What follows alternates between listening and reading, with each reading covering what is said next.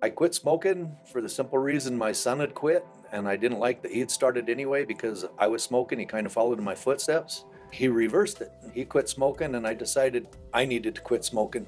It's actually kind of funny. I can afford to do things that I dreamed about doing because I'm not looking for my next cigarette. I've been able to buy a bike, get back into riding, work out. I do a lot more hiking. I don't just sit at home smoking cigarettes thinking about it. I'm out doing it. I told my son, I says, you know, you set the example. Thank you.